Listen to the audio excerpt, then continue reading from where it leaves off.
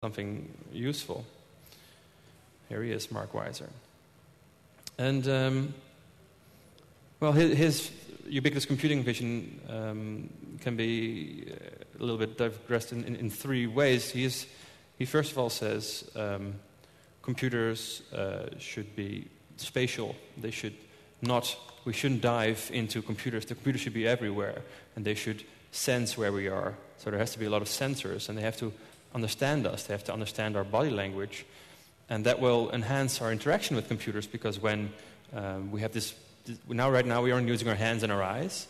And if we use the rest of our body, we have way more bandwidth, as it were, to connect with all these computers. Secondly, he says things should be invisible. They should be away. They should go away from us. They should leave us do our daily things. And they should be invisible butlers to us. And the third thing that's really important to know about ubiquitous computing, and that's the most important thing, is really that it is a vision. It is not so much a logical extrapolation or a theory that says this is how a programming language can be made better. You know, if we implement this, it'll become better. This is very much way beyond that. This is a vision for the next 10, 20 years. And as such, in my thesis and in this talk, we'll see that this has a lot of implications. Visions have their own little niggles, as it were. The big thing that Mark Weiser was afraid of was information overload. I mean, it's pretty self-evident for him. If you get more computers, if you get more sensors, there's going to be a lot more information. If there's going to be a lot more information, how the hell are people going to deal with this? This is going to be so much, we'll have a big problem. That was one of his big main reasons for creating this idea that of the invisibility part of his idea.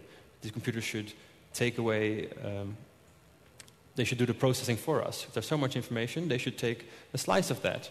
They should become extelligence. They should think for us in a way.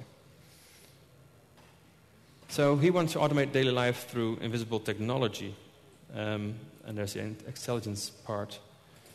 And you really see how he envisioned that we're going from traditional computing, which was desktop computing at the time. You can go in two directions. You can say, I'm going to make mobile computing, which would be the mobile phone.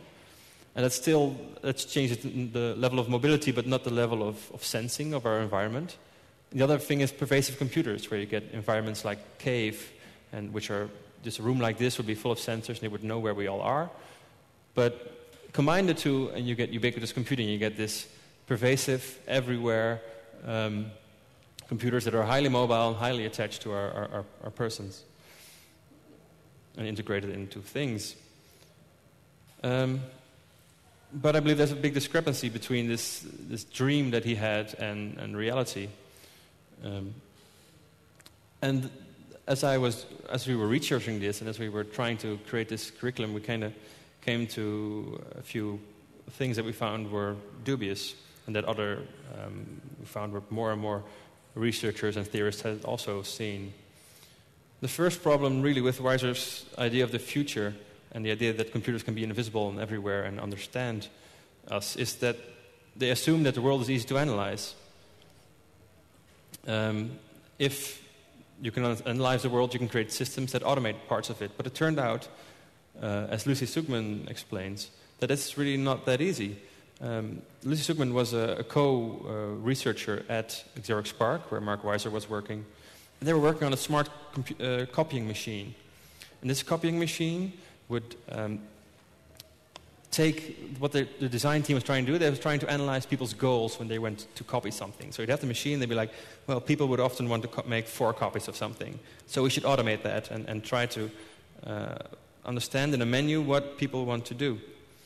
But what Lucy Sugman found when she went with this team and did the research, that this hardly ever worked, because John would be copying his 4 copies, but then Carol from accounting would come, oh, I really have to do something quickly, and can you please go? And he was like, yeah, sure, And then the situation of it changed, and that kind of threw all the automated plans of these people in the water. So this is what she calls situated actions. She says people are highly situated, and these situations are highly changeable and highly complex, and very difficult to predict. Yep.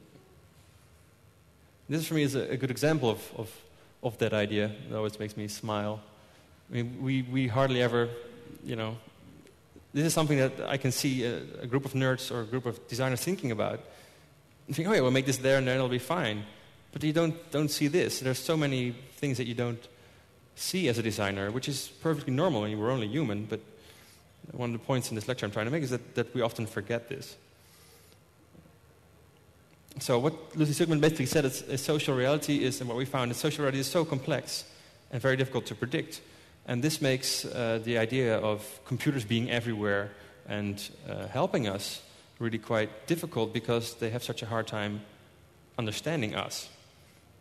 I always take the example of you're sitting in a lounge chair and you're reading a good book and you look up and think, oh yeah, that's brilliant.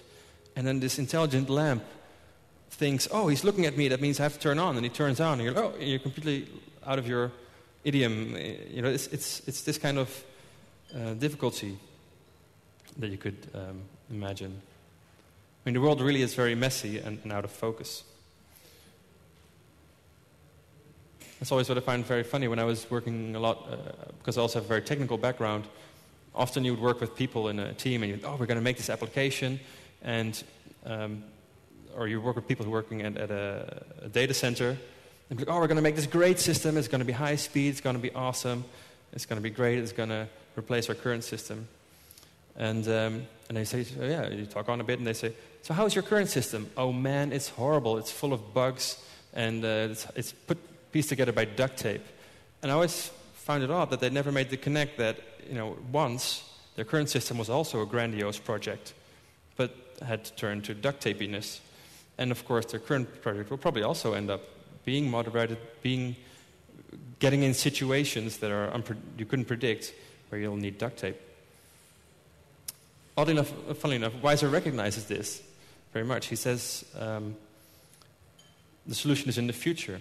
He says something that a lot of people who predict the future say, what futurists often do. They say, well, it is a problem, but we'll get there in the next 5-10 years. People will really figure this out. And that's how it always goes. And within 5-10 years, we'll have the solution. And you often find that futurists use this kind of talk. They'll often say, in 5-10 years, we'll have the solution. And what will start is a new era. Futurists often talk about new eras and new times, new ages, and a revolution. And that's how we get to the next problem, which is the expectation horizon. Graham McCracken says that the future is where society safeguards her ideals. So these ideas that we have about the future are highly idealized versions of what we want. Like when I watched Star Trek, it really was an idealized version of the world that would never, ever really come to pass. We find, according to philosopher Rein de Wil, that every society does this. They create images of the future which are at once unattainable, yet claim to be inevitable. Mark Weisers would say it's inevitable this is going to happen, but at the same time we find that if you really look at the pragmatic level, the practical level, it'll never happen. And this is because of this highly idealized notion is where the society saves that. And you often find that the futurists have two notions of telling us about this. They'll say, either they'll call it an alluring future, which says, it's going to be great if you do what I say, or they're going to describe it as a storming future that's storming at us, and it'll be a dystopia unless you do what I say.